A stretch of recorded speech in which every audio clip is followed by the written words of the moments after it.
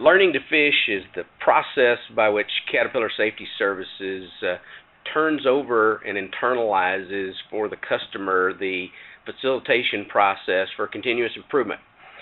What you will learn here is the journey through the first week-long process that we use to educate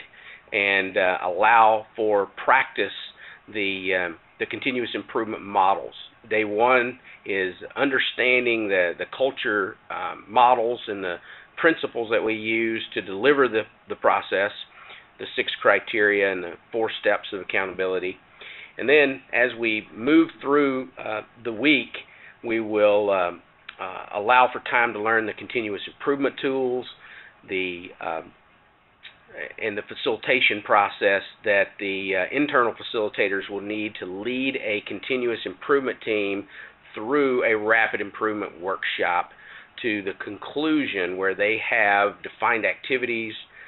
training plan, measurement systems, and a communication plan, and so they're ready to execute on at the end of the week on their new process.